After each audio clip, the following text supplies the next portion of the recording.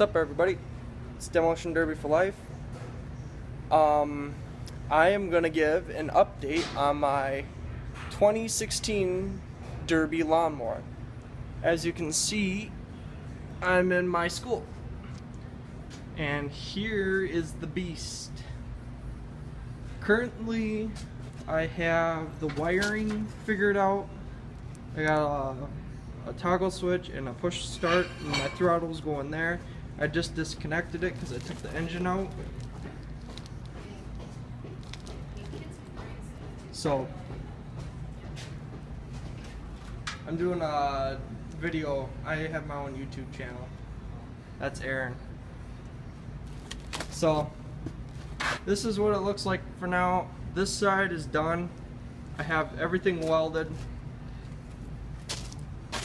It wouldn't look like a normal one, but I've had too thin of angle iron, so I bent everything down and welded it solid. The engine does fit. I checked, and that is my front bumper. Big beast.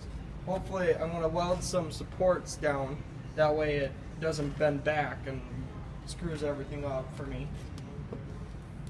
It's not really much to look at yet. I'm going to paint it, and I got my rear bumper too.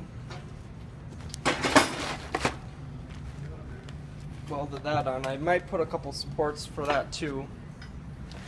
This side's not quite done yet. I just got everything tacked how I want it, and I'm just going to weld it solid.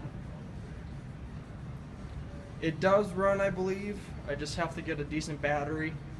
Once that happens, then I'll see if I can start her up and drive her around a little bit. I will give an update on a few new things that's going to be happening within today and this next Saturday. I will catch you guys later.